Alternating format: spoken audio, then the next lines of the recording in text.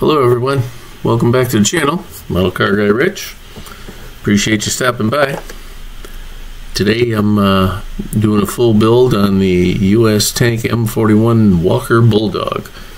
It's my first military kit that I'm building, and it's a tank in 1/35 scale from the Tamiya company. Today I'm doing just a full blown build, no paint, just some glue and some trim work, and we'll see where it takes us. I appreciate y'all stopping by.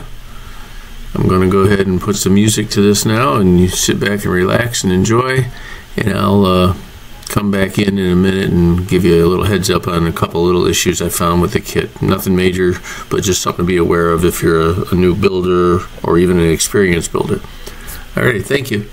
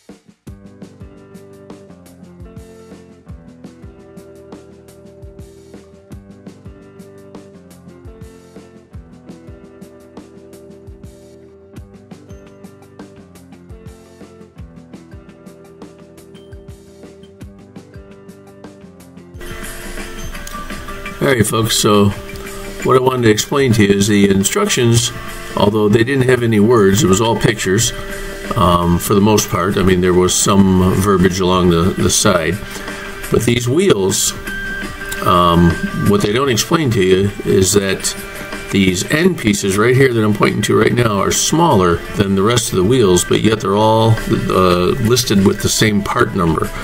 So you kind of have to have all 12 of them laid out on the table in front of you, and you got to kind of search for the two that are a little bit smaller, and those are the ones that go in the end spot there. Other than that, the kit went together fairly easy. No hiccups. Like I said, it can be built by just about anybody, but I wouldn't recommend it as a first model kit for people because it still takes some focus and concentration to get a few things right. Where to put glue, where not to put glue, that kind of thing. But all in all, I had a great time building it. I'm happy it's complete. These were a little bit of a bugger to put on, but you'll figure it out. The instructions tell you how to mend the two ends together so that they stay together. The hardest part I had here was just stretching it over the wheels to get it to fit. I was a little hesitant because I didn't want to snap anything, but the plastic itself seemed to hold up pretty well. And the track went on real easy, as did the other side once that was completed. Here you see both of them on there, and they rolled real nice. So that's about all I got. Go ahead and enjoy the rest of the video. I'm going to go take a break now and prepare for the next video, and I hope you guys have a great day. I appreciate you stopping by. Please like, share, comment, and subscribe if you could. And we'll see you on the next one. Have a great day, everyone. Thank you.